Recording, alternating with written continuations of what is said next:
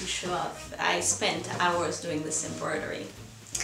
Variation 19.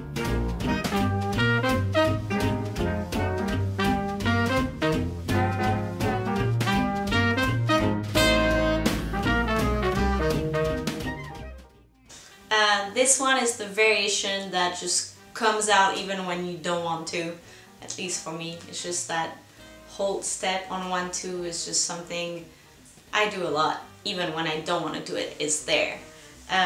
So I would definitely consider it as one of my basics. It's one of those annoying basics that just never leaves. This is fun to some extent. This is fun. Is it? Is it fun? I don't know. You have to try it out and then you let me know if it's fun for you.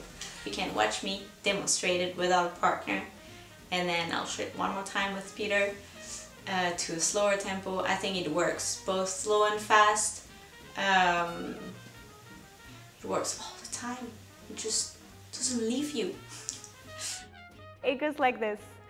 Shoo ba shoo gida, shoo ba shoo gida, shoo wa gidu gida, shoo ba shoo gida, shoo wa gidu gida, shoo ba shoo gida, shoo wa gidu gida, shoo ba shoo gida. So we have a basic rhythm until 8. Step, step, triple step, step, step, triple step. I'm taking a little bit of an angle, but you don't have to. And then I hold on 1, and on 2, as I step on my right foot, I kick forward with the left. 1, a 3, a 4, 5, 6, 7, and a 1, a 3, a 4, 5, 6, 7, 8.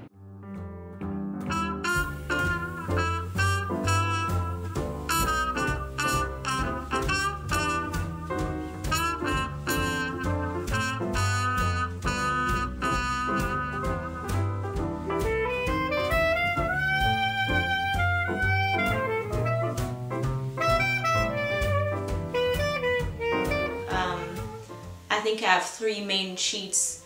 One of them is doing a triple step from the left on 1 and 2. My second sheet is doing a hold bolt change instead of a rock step. And I think this one, this hold step, bolt change, is I think my sheet number 3.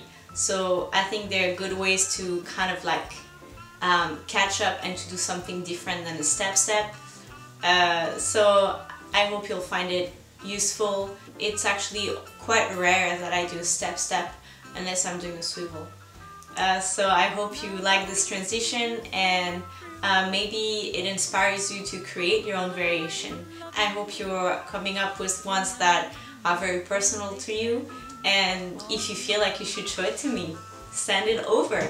You can find me on Facebook or Instagram, and I'll be really happy to check it out.